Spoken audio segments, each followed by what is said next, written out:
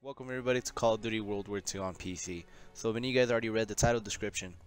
Does World War II have split screen on PC? Yes, it does. And you can clearly tell because one, I'm playing on PC, and then you can see right here where it says press edit play.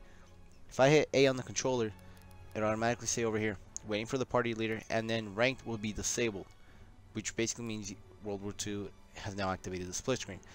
Go to public match, team deathmatch, and I'm quickly going to show you that it does have this feature. See, and then you can already tell because it says Anthony 2, and then I'm the first guy over here, Anthony 1.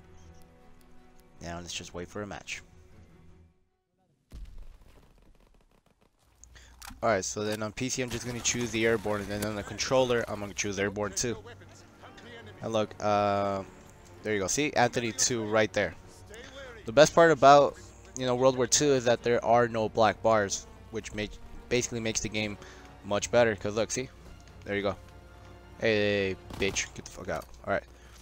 I mean, there's pretty much nothing else to show here, but World War II actually works on PC, flawlessly. Because look, well, at least on my point of view, I mean, I don't know if other people have issues, but look, the game's running at its maximum settings. See, 60 Hz, 1080p, maximum settings, and I forgot to put the FPS counter. Damn it.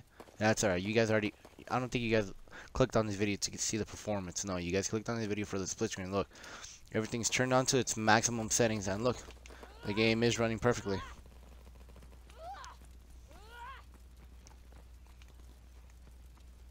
Oh, stuttering. There you go. That's the only problem I have with this game, is stutters frequently. I don't know what's wrong with it. Damn, I suck at this game. But whatever. There you go. World War II on PC.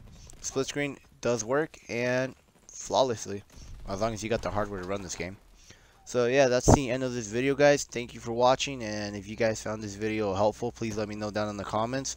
And if you guys have any questions, leave them down in the comments and I'll answer them as soon as I can.